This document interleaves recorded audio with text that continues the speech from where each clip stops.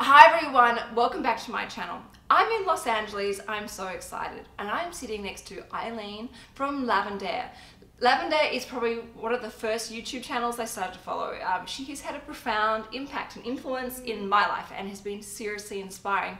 So I'm having a bit of a fan moment where in awe of actually sitting next to her, let alone filming with her.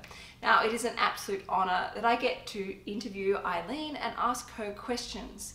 You definitely have to check out her channel. She talks about minimalism, like how to improve your life, how to live more authentically, and you're like a really wise soul. Like you're like the big sister you go to when you're like just trying to figure stuff out and like work out your path in life. So I want to ask you, what are your secrets to success? Like, what are the things you do to live your life? Because you, looking at your videos, you're what I want and what I'm passionate about. You're what I want to be when I grow up. Kinda. Well, I guess I'll share 5 habits today. 5 habits to success. And the first one that I always talk about in my videos is you have to believe in yourself. You have to believe that you can grow. Yeah. Even though you might not be the person that you want to be, believe that you can learn the skills and learn how to get there. Some people believe that it's not possible to grow and change, but you have to believe that it's possible in order to make that change happen. And you have achieved so much. You've tried so many different things and you're open about things that you've failed at and how it's all kind of worked out because you've kept the belief in yourself and you kept going. Yeah, especially if you're doing something risky like becoming an entrepreneur or a blogger. There's a lot of uncertainty. A lot of people, my peers and my family, didn't believe that I could do it. And it's hard when the people around you don't believe it and they're just like, oh, haha, it's a joke. But I think it's in those moments that you have, you create that belief for yourself. Otherwise, you're not going to get anywhere. You have to just make it happen. And you've proved them wrong. Yeah. So the second tip is commitment and perseverance, because without that, you're not going to go very far. I think any journey is going to be difficult. No matter what you're trying to do, you're going to come across obstacles, challenges, and it's having the commitment and the perseverance to just keep going on no matter what.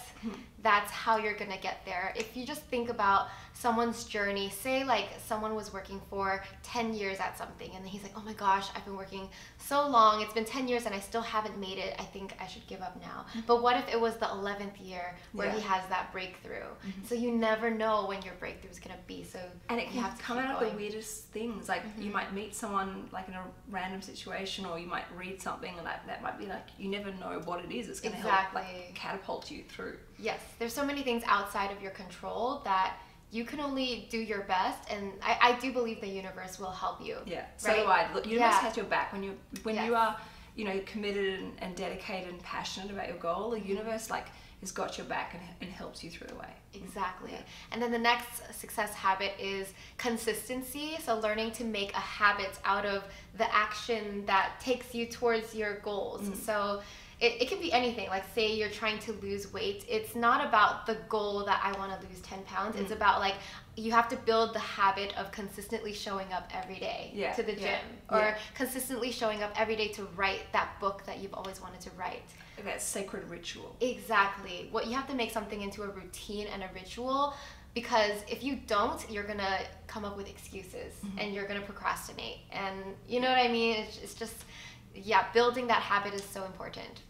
The next habit is to have a positive mindset. And when I mean positive mindset, I mean you look back at your journey and be very grateful for how far you've come, versus looking ahead in your journey and feeling oh my gosh, there's so much left to go, and you feel unmotivated. So I think when you are grateful for how far you've come and grateful for everything that you have already, it kind of creates more of the positive energy to help you grow in your life. If you spend your time being cynical or negative or feeling just kind of overwhelmed, looking at all the things you want to accomplish, you're gonna focus on how hard the journey is, which is not good for you. It's better to focus on oh my gosh, I'm so proud of myself for accomplishing this and this, versus oh my gosh, the journey ahead is so hard. Yeah, okay, right? Totally get it. I talk about that a lot with focusing on your progress, exactly, tracking what you've done, tracking your wins. Exactly, right? And go to bed and don't think about all the things I didn't get done today. Think about all the things you did get done today. Yeah. It's a slight change. I don't think many people think about it, but it makes a huge difference. Huge difference. Mindset is everything. Yeah. Mind over matter. Yes. And then the last success habit is something that I like to call conscious steering. So some people think that, okay, if I work hard, I'm gonna succeed. And it's not just about working hard. No. In my opinion, it's about working smart. It's about whatever step you're taking, like say you make a mistake, you have to learn from it. Like always, like reflect and take the time to consider how you're doing and ask yourself, is there a better way to do this? Is there something new that I should learn to get past this obstacle? Is there like a more efficient way? Exactly. There's always like a smarter way to go about things. Maybe you don't have the skills that you need to get there, so in that case, maybe you have to spend time learning something new. So I think it's not just about working hard at the same thing. You have to be creative and like steer your way as you go. Yeah. Thank you so much. These are such helpful tips, and they're so different as well.